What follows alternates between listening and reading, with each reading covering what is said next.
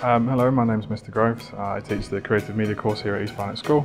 Some of the skills you might learn is we look at how media representation is built. So we look at a range of different sort of TV and advertising, publications, video games, and see how media messages are encoded into it.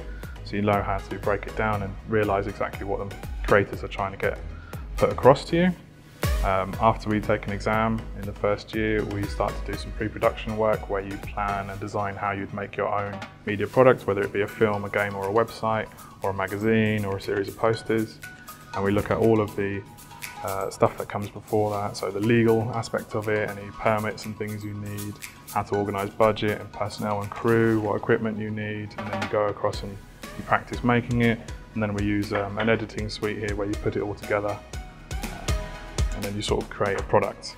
Then when we get to our second year, you get set a specific brief where you have a certain amount of time and you have to create your own media product on your back with all the skills that you've produced.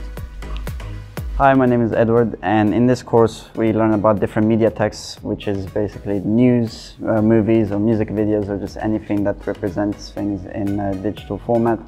And I find this course very useful because I enjoy watching movies or making them and learning all about them and how they have a deep impact on us, how we may not even realize it. And I find this course useful because I'd like to continue with it in the future as well.